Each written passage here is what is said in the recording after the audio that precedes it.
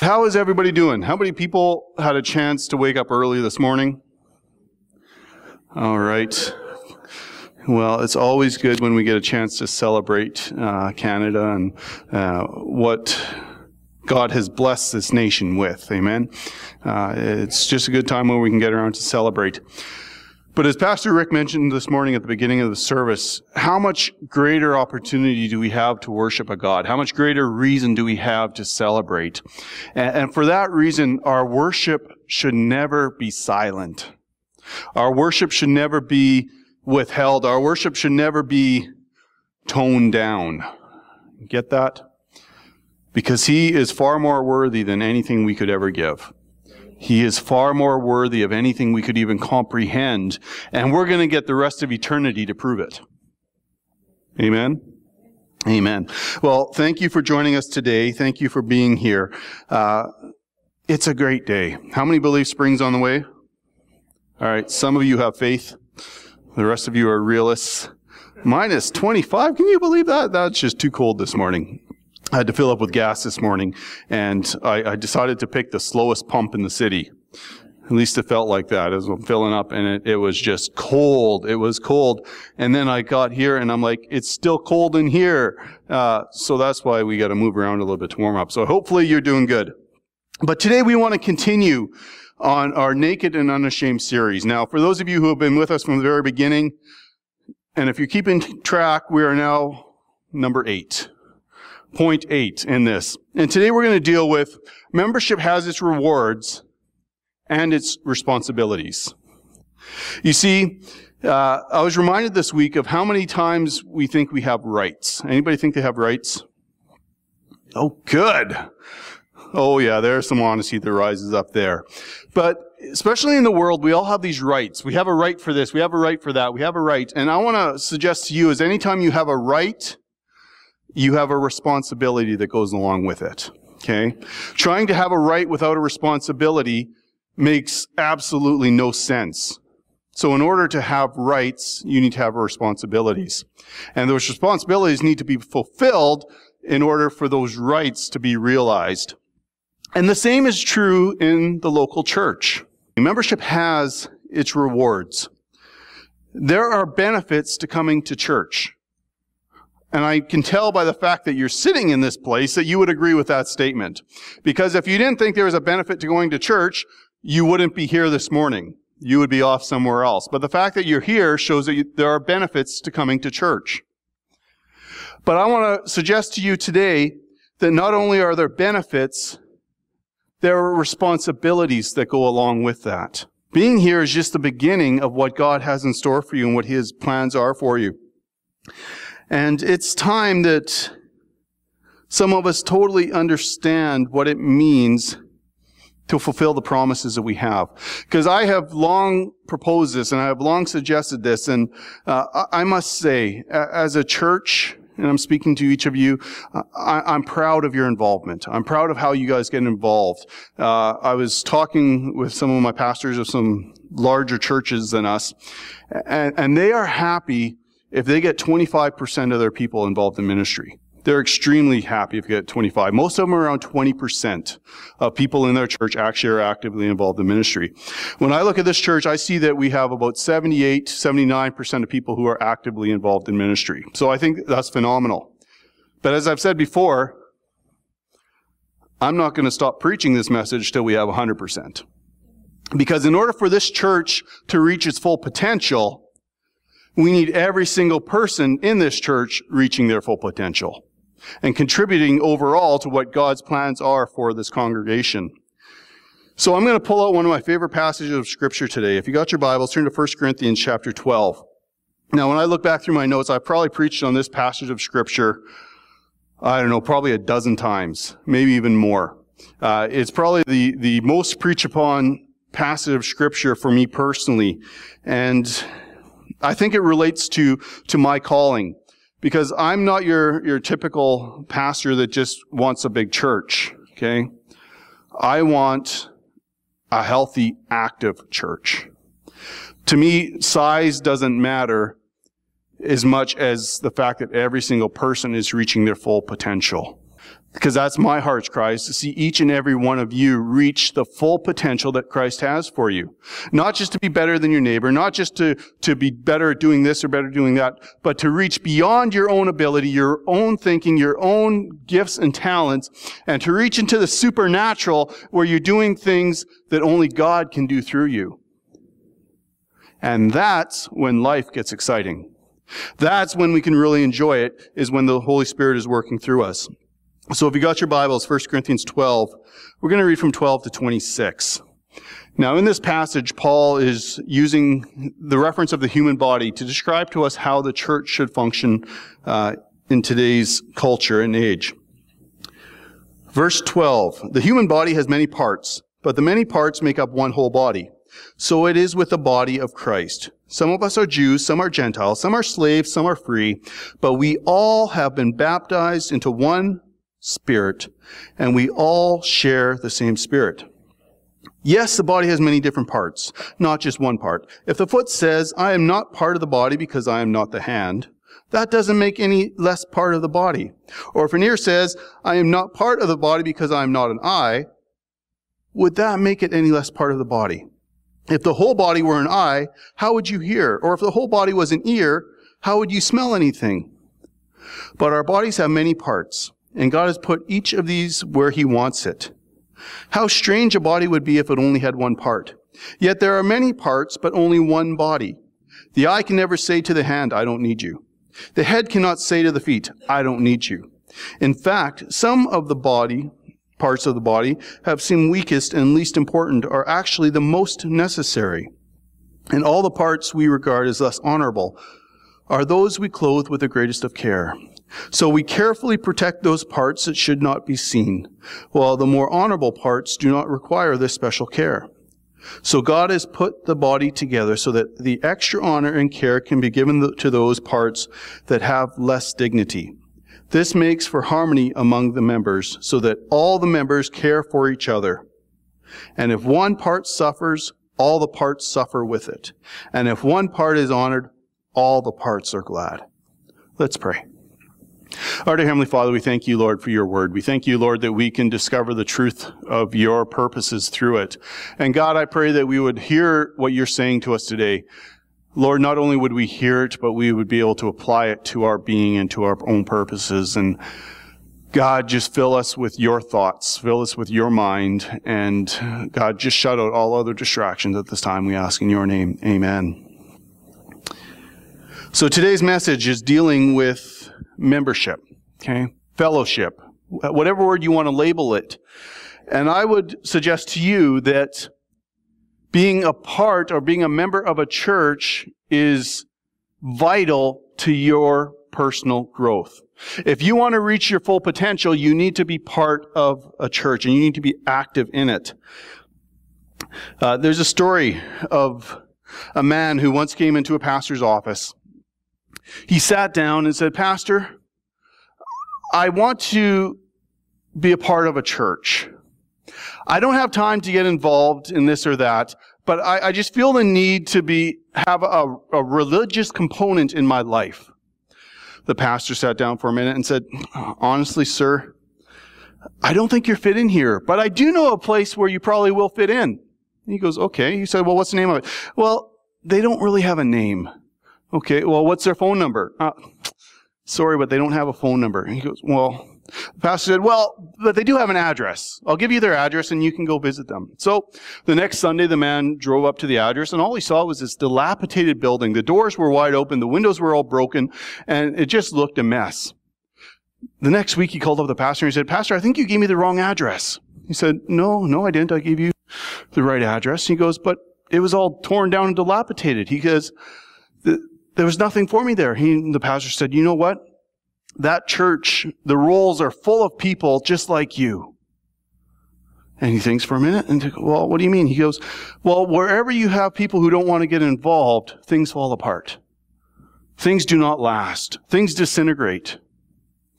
For you and I, we can understand that there are physical needs in a building, okay? God has blessed us with this building. It's an amazing blessing.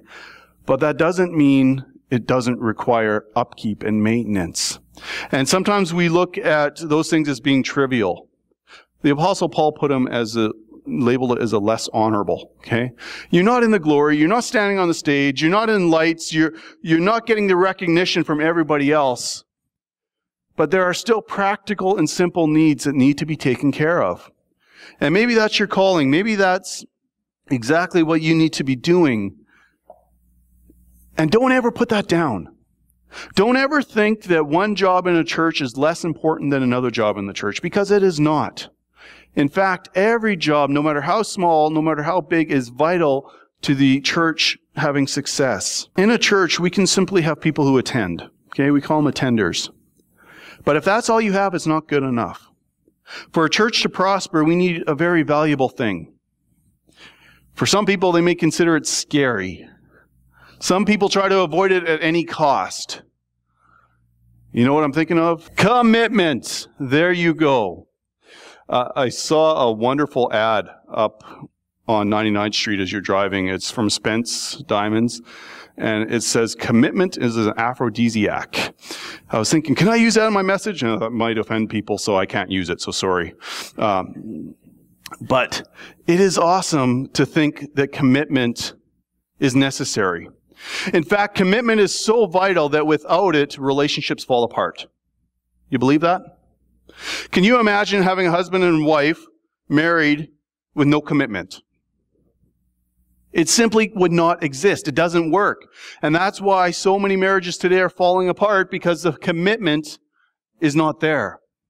Well, I want to suggest to you that the same thing happens in our relationship with God. That it falls apart if there is no commitment. If we cannot commit to it, we will lose it.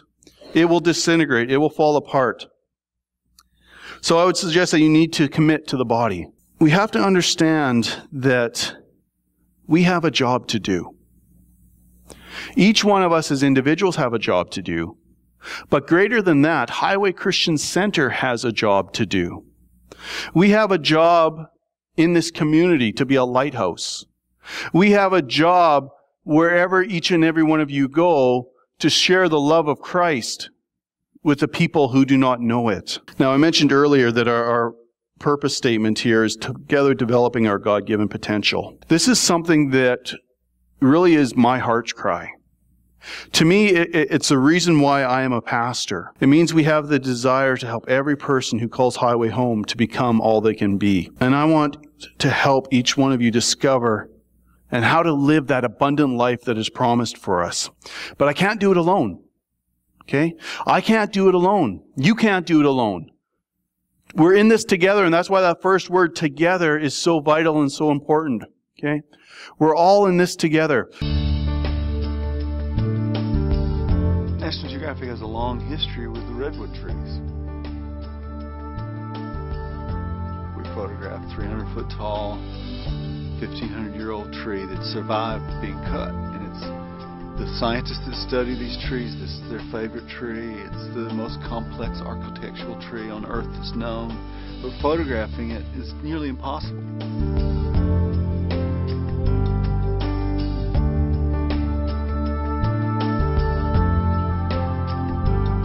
How many of you have seen the redwoods? How many would describe them as big? Good, I hope so. These trees are the largest living organisms on the earth. Okay? 300 feet tall. Now, to give you perspective on how tall that is, pretty much a 30-story building. Pretty much the same height as a CN Tower downtown. Okay? That's how tall these trees grow. Now, their girth, like how big around they are, is bigger than a Greyhound bus. Okay? That's pretty big. These trees can live up to 2,500 years. That's how old the oldest one is. 2,500-year trees. These are massive organisms. Now let me ask you a question. This is the fact that just completely blows my mind. If they're 300 feet tall, how far down do you think their root system goes? Between 8 and 12 feet. 8 and 12 feet worth of roots. Now you ask yourself, how in the world do they stand? How in the world do they grow that tall if they can only have 8 feet of base? You know, the trees we have around here, you're exactly right. They're usually as tall above ground as they are underground. How do they stay? It's through cooperation. You see, one root system of one tree spreads out horizontally. They don't go down, they spread out horizontally. They then interlock with the root systems of other trees. So when you look at it, you can almost say that the entire redwood forest is one organism because they're all tied together. What I suggest to you today is that the same thing happens in the church. For us to reach the sky, and then these trees, the reason why they can grow so tall is they don't have to put all their energy into putting roots down deep. Because they have the support of other trees around them, they can spend all their energy reaching for the sky. And I want to suggest to you, that's the way it should work in the church as well. That's the way it should function for us as well. Because when you come together, when you're part of a group, you don't have to do everything yourself. It's a part of being together with other people where other people can share the load and other people can be a part of it. Then you can use your energy to reach your full potential. You don't have to use your energy trying to just do the basics. By linking together and supporting one another, we can do more and reach higher than we could ever do alone. Together, we can develop in a greater way than we could ever develop alone. That's the very purpose of this church. You see, the church is not a building. The church is not a religious organization. The church is people. You. You are the church. And when you understand who you are, you can understand that it makes sense that we are doing this together. And I'm going to suggest some things today that make sense and will strengthen our relationships so that we can reach higher, we can do more, we can increase that intimacy with the Father. John Wartburg said, "The church is not a place for people to gather occasionally for religious services. It's not one more social institution among many others. The church is God's dream for His most cherished creation. There's nothing like the church. There's no accomplishment, no organization, no country or civilization. There is nothing as important as the church. And only the church will survive to share God's eternity." Now, when the Apostle Paul refers to the church as a body, we can infer that there is a possibility that it may be healthy or unhealthy. Just like our own bodies can be healthy or they can be unhealthy. Now, just a quick survey. How many people here like being healthy? Dude, how many people enjoy being unhealthy?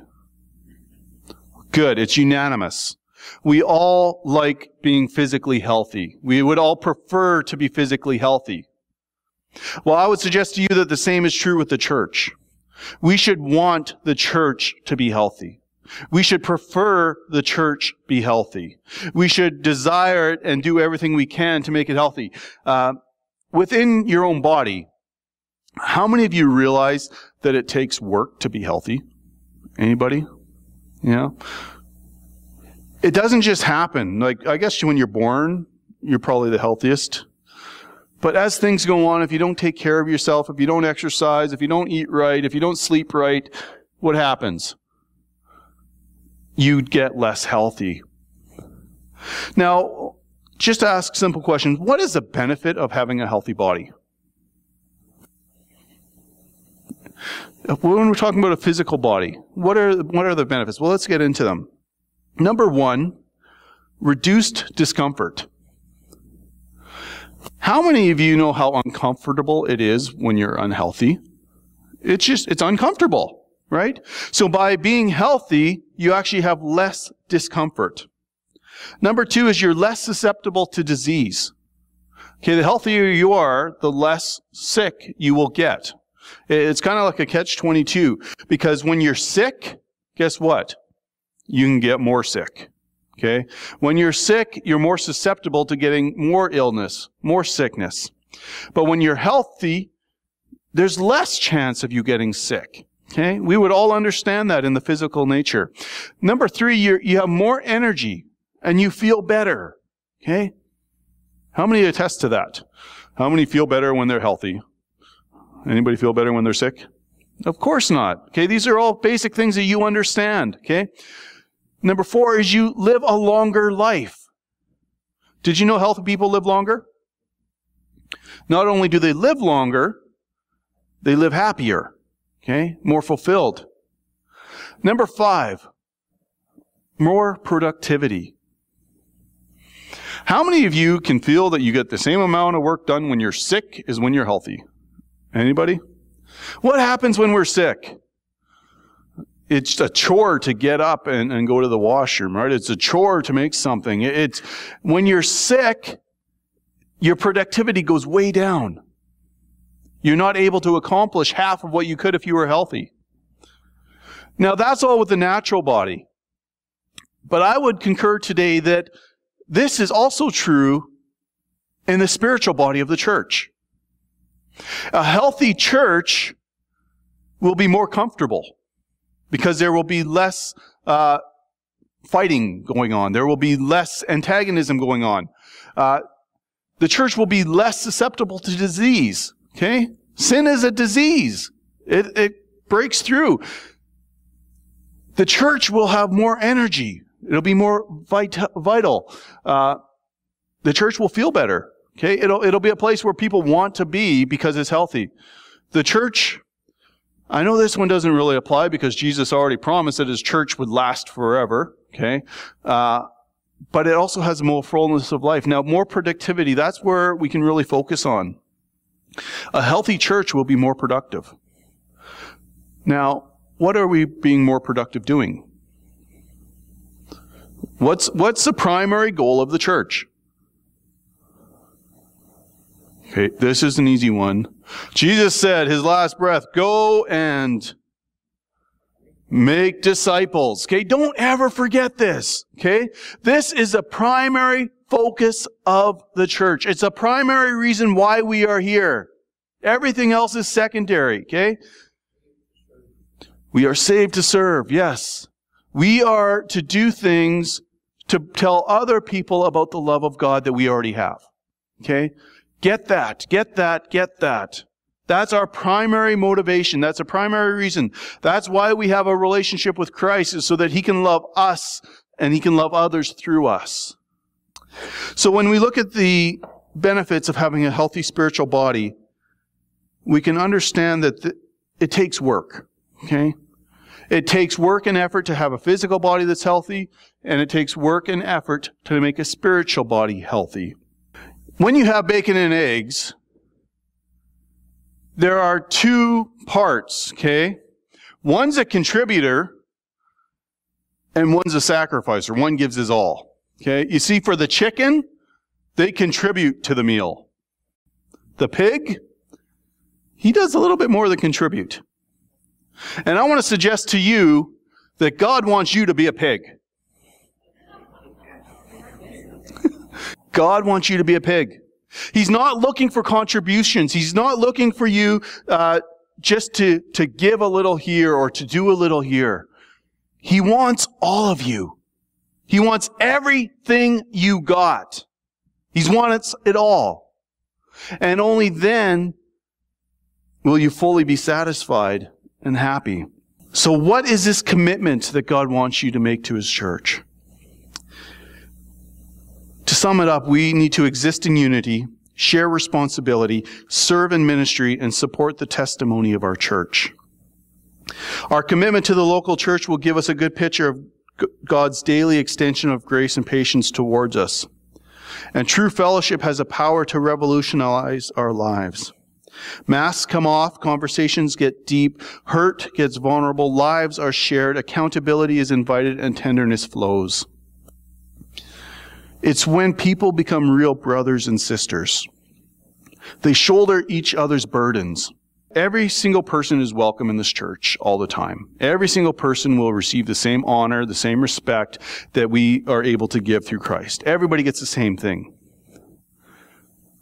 But if you want to be a member of this church, if you want to be in fellowship with us, there are responsibilities that come along with it. There are expectations that come along with it. And unfortunately, unless we each meet the area that God has given us and put us in place to do, the church will never reach its full potential if one or two of its members are not reaching their potential. Remember, the church is a body. The area that we will reach is directly proportional to each one of you as individuals. Without fulfilling your responsibility, as a church, we will never reach the full advantage that God has for us. Okay? It's up to each and every one of us as individuals. So let's just take some time and look at what this is saying. And put it this way. I would hope that nothing in here is something that you would disagree with. Okay? I would hope that this is something that you already agree with, but you just maybe need to be reminded of it. Number one is, I will protect the unity of my church. In 1 Peter 1:22 it says, now you can have sincere love for one another as brothers and sisters because you were cleansed from your sins when you accepted the truth of the good news. So see to it that you really do love each other intensely with all your heart. So you're making a commitment here that you will act loving towards other people. Now, I should say this off the start. Are we looking for perfection? No, because we're not perfect. And there are times when we jokingly bug Pastor Rick about this or that, but he likes it. But what we're saying here is that we need to have an honesty of love towards one another. Of every single person who is here, whether they're a member or just an attender or if they're a visitor, whatever they are, each person receives your full love. That's the first expectation. Number two is by building intentional relationships. Hebrews 10:24 says, let us consider how we may spur one another on towards love and good deeds. Now, we've spent a lot of time talking about relationships and the need for them, how the church is all based on relationships. It's not a religion. It's not just a church service or song service or anything. It's a time for relationships to be kindled. I'm going to be honest with you. The way we structure our Sunday morning services are not indicative of building relationships. Okay? When we spend time worshiping, yes, we're doing it corporately, but that's not really building a relationship with the person beside you, okay? Because your focus should be on God. Okay? When we're preaching a message like this, there's not a lot of time to build relationship, okay? It's actually kind of a no-no, okay? We don't want you to be talking to your neighbor when someone's up here preaching. And maybe we give you 5 or 10 minutes for fellowship to shake hands and to do that, but can you really honestly think that you can build a deep relationship with somebody 5 minutes a week? Not going to happen. We have to come up with ways in which we foster relationships with one another. Okay? We have our film and fellowship night, which again, most of the time you're watching a screen and we have time for coffee and that afterwards. But I want to suggest to you this, that each and every one of you needs to be part of a home group. We need it to every person to be a part of a home group. Why? Because it's in a home group setting where you can build relationship. That's where you can talk. That's where you can share. That's where you can be yourself and share yourself and allow other people to enjoy that by refusing to gossip. Ooh, we're actually putting that in our list. Okay, Ephesians 4:29. Do not let any unwholesome talk come out of your mouths, but only what is helpful for building others up according to their needs, that it may benefit those who listen. Okay, we don't want to be people who gossip. Gossip, and the reason why we're putting this in, is gossip can tear a church apart. Gossip can destroy a church. So we're just going to say up front, before anybody does it, we don't do it. Okay? The biblical precedent is if you got something to say about a person, go and say it to them. Okay? Talk to them about it. If there's still a problem, bring a Christian brother along or sister alongside, and then talk to them. If there's still a problem, then bring it to the church. Okay? Never, never, never is it okay to gossip about somebody. And even if it's a prayer request. Number 4, by following the leaders. Hebrews 13:17 says, obey your leaders and submit to their authority. They keep watch over you as men who must give an account. Obey them so that their work may be a joy, not a burden, for that would be of no advantage to you. I want to say here what a privilege it is to be a pastor in this church. Okay, I am enjoying it immensely.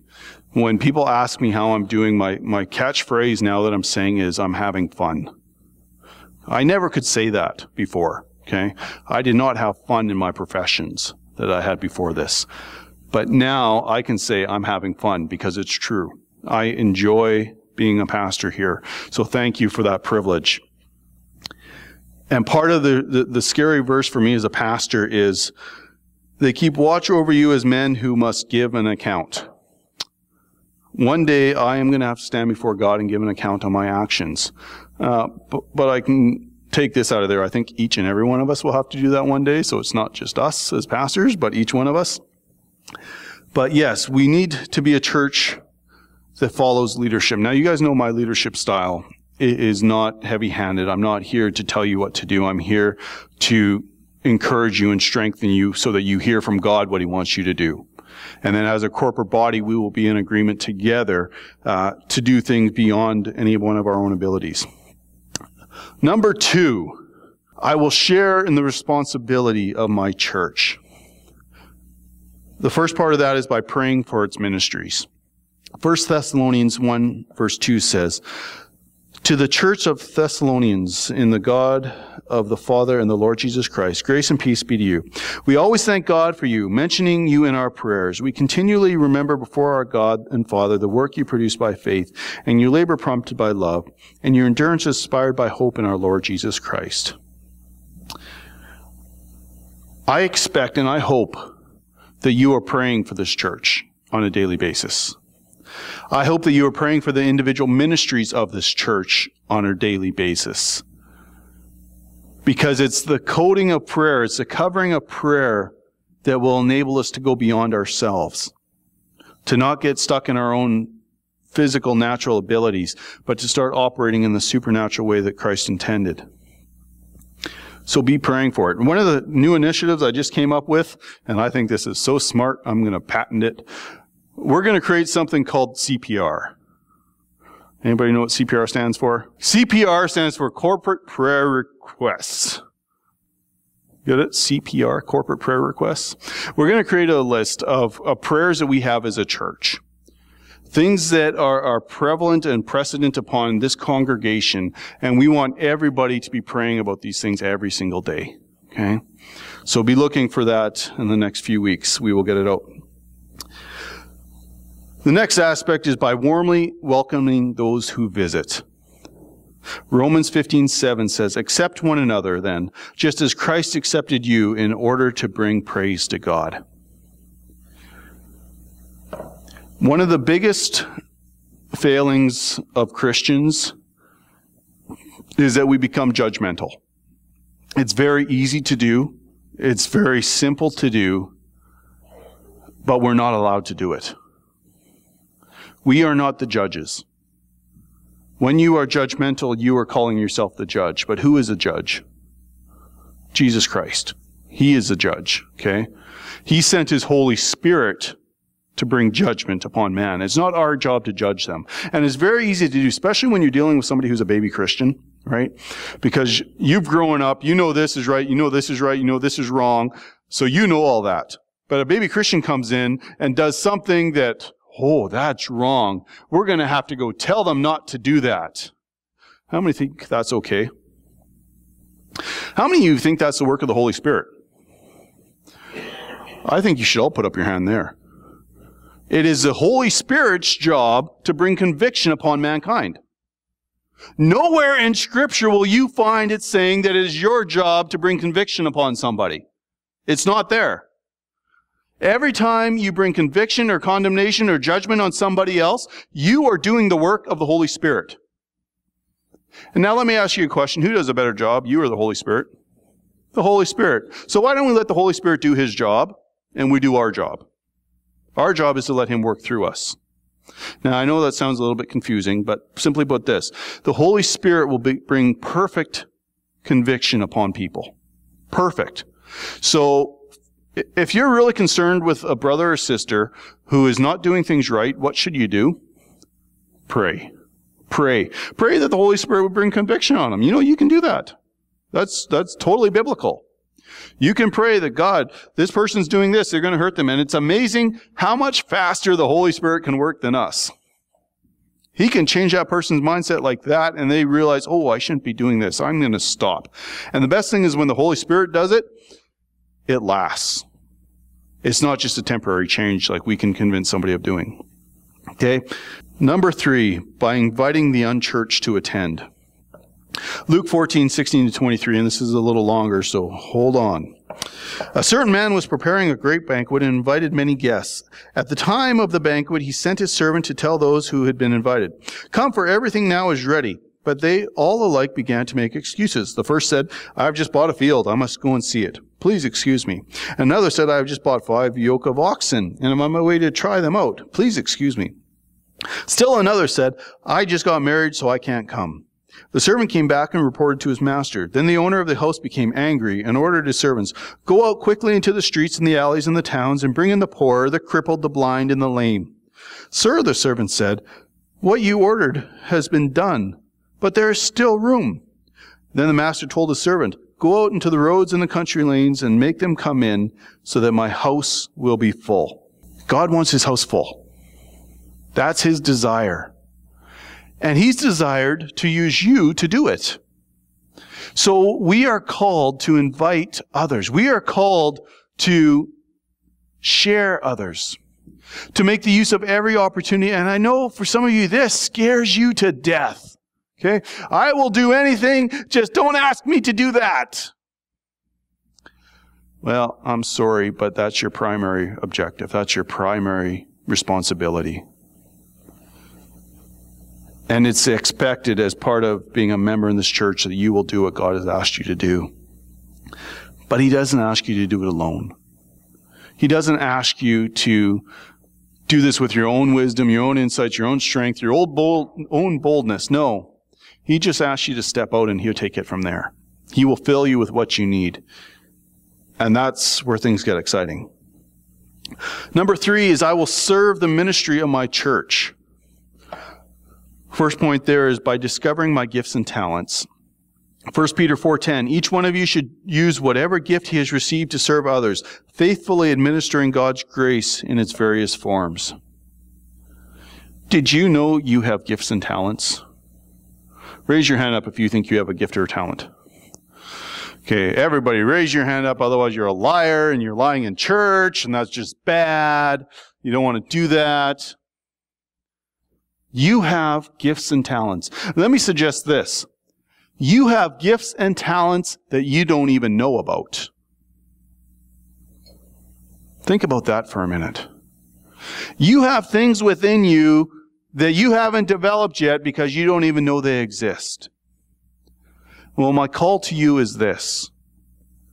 Learn what they are, and together we're going to develop them. One of my visions is that this church sends out teams to other churches to minister. But I want to make sure we as a church are raising up within ourselves the giftings and the talents that God has given so that we can do that.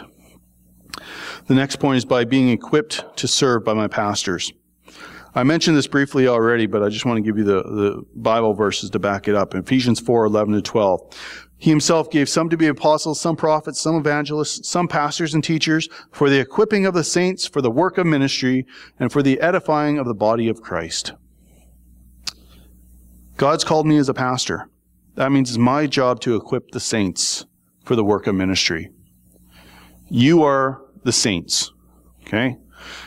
If you really want to go with it, you can put that in front of your name. You can introduce yourself to others. I'm Saint. Do it.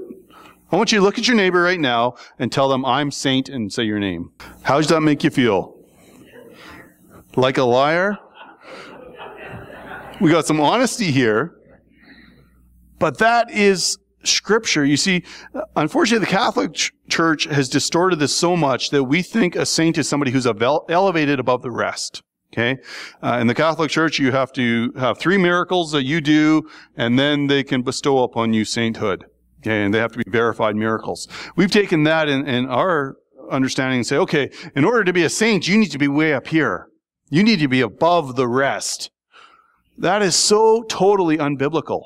Okay? That is not in the Scriptures. A saint is a believer in Jesus Christ. If you believe in Jesus Christ, you are a saint. Maybe you don't act like it, but you are a saint. You just got some rough edges you got to clean off. Okay? But it's my job to equip you. My job to give you what you need to carry out ministry. So I get the fun job. But you guys get to do the real work. And then the next point is by developing a servant's heart. Philippians 2:3-7 says, do nothing out of selfish ambition or vain conceit, but in humility consider others better than yourself. Each of you should not look only to your own interests, but also to the interest of others.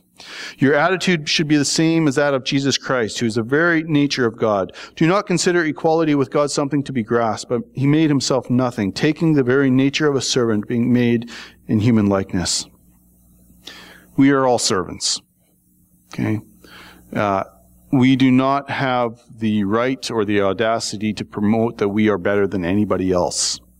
We are servants, first and foremost. Just like Jesus Christ came to serve. In his likeness, now we serve others. Number 4, I will support the testimony of my church by attending faithfully. Hebrews 10:25 says, let us consider how we may spur one another on towards love and good deeds.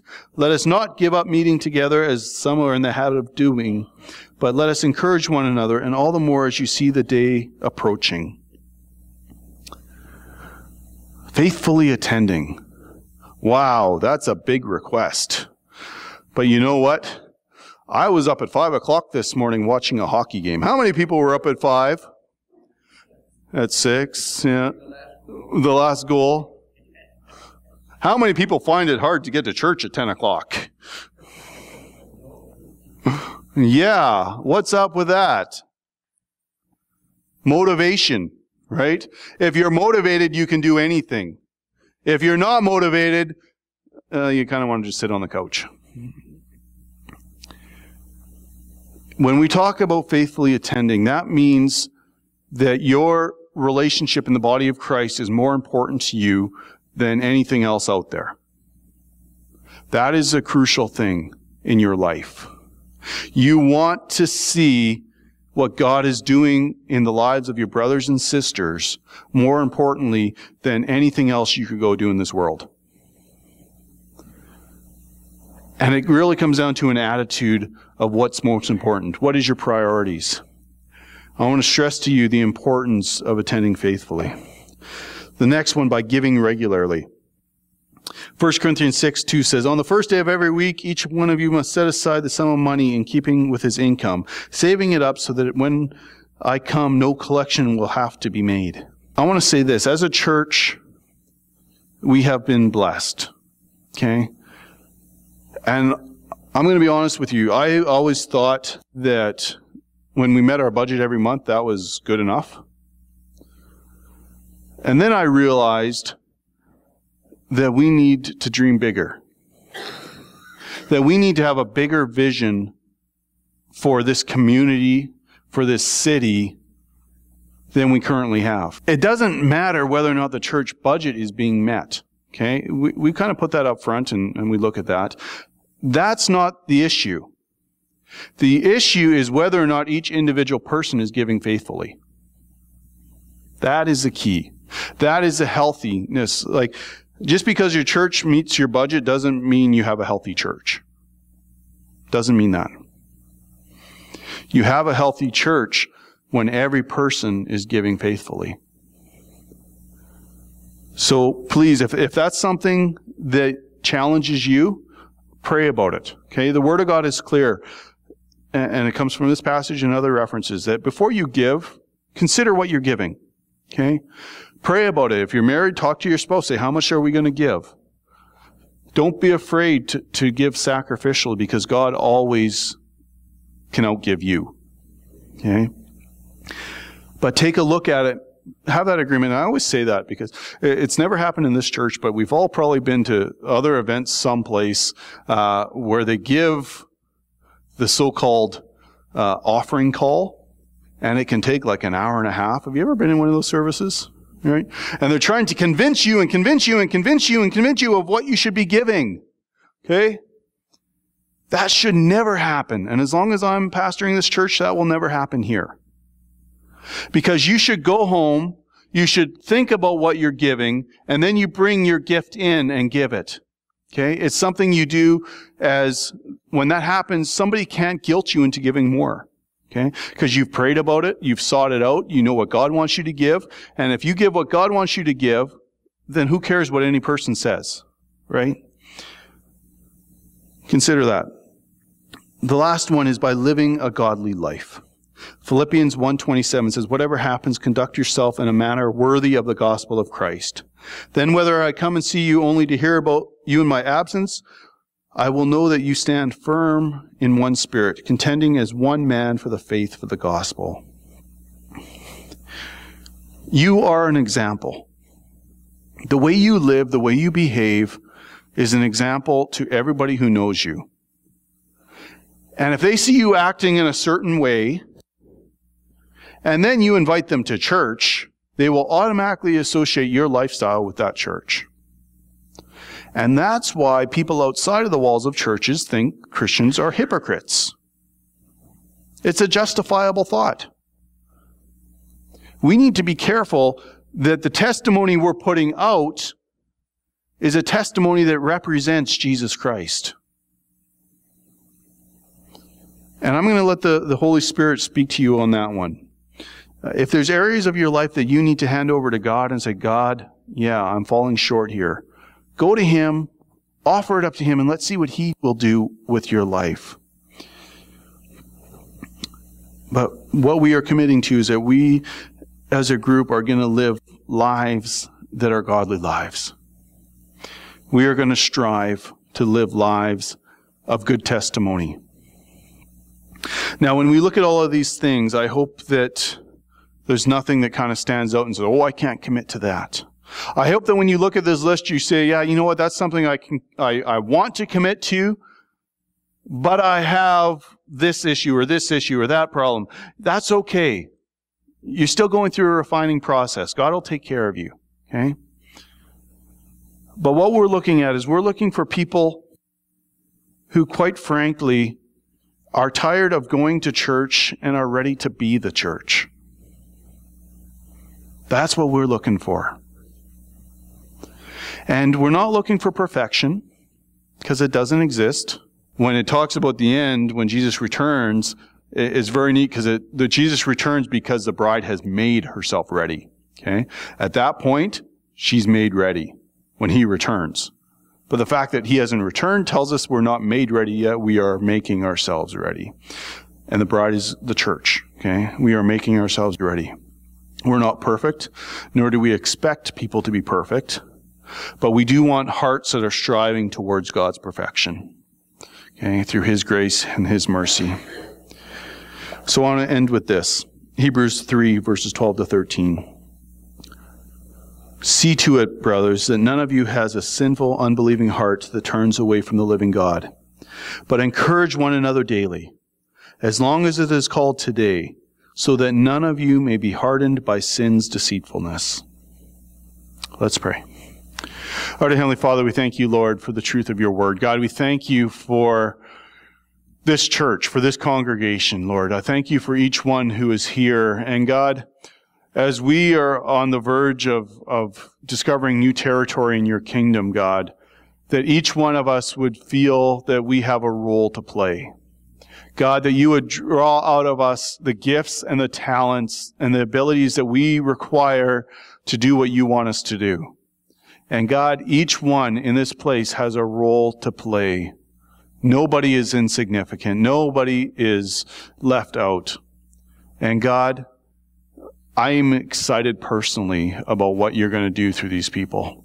God, I'm excited about what you're going to do in this city. Lord, because you do all things good. And we get to be a part of that. So Lord, I pray if there's any trepidation or any weariness in this place, God, that it will be removed. Lord, that we set our eyes on you and they will not stray to the right or to the left. And God, we will see your promises come forth. And this church, God, will be a church that offers up a sweet aroma into your nostrils, Lord, as one that is pleasing and one that is doing the will of the Father here on earth. We ask this all in Jesus' name. Amen.